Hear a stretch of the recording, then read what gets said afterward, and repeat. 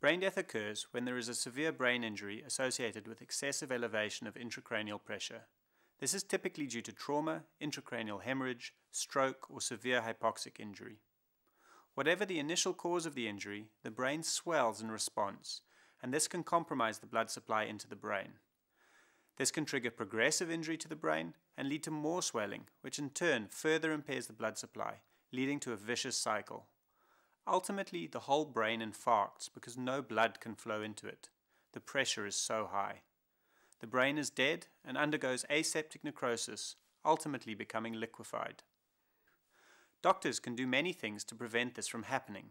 Neurosurgeons can attempt to relieve pressure by drilling burr holes to drain subdural and extradural hematomas, or by performing decompressive craniectomies.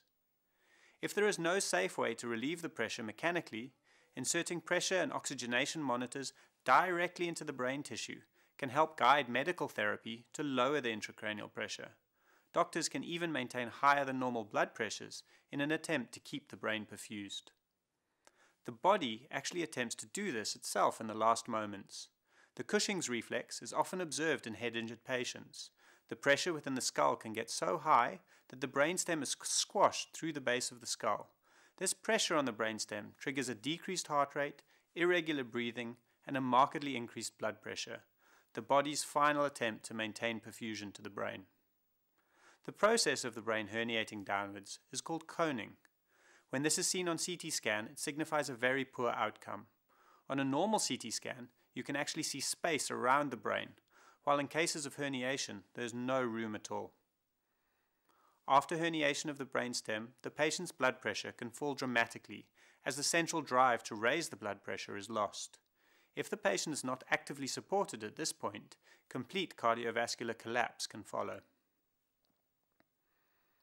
Sometimes, brain damage can be partially halted. When the cerebral cortices are lost, but brainstem function remains, this results in a vegetative state. There is no consciousness or awareness, but autonomic function of the brainstem remains. If this state goes on longer than 3 months, it is termed persistent vegetative state. Patients require artificial feeding, but can typically breathe unaided and have preserved sleep-wake cycle. Locked-in syndrome is the opposite. A part of the brainstem is damaged, resulting in complete loss of motor and sensory activity below the level of the brainstem. Patients are quadriplegic and unable to speak. But the cerebral cortex is intact, so these patients are conscious and can interact with their environment. The book, The Diving Bell and the Butterfly, was written by Jean-Dominique Bauby by blinking his left eyelid. Each word took 2 minutes to communicate, using a method known as partner-assisted scanning, where a transcriber repeatedly recited a French language frequency-ordered alphabet until Bauby blinked to choose the next letter. To recap, brain death is a consequence of raised intracranial pressure that stops the blood flow into the brain and causes the brain to die. Brain death is distinct from persistent vegetative state and locked-in syndrome, where blood flow remains to some areas of the brain and some brain function remains.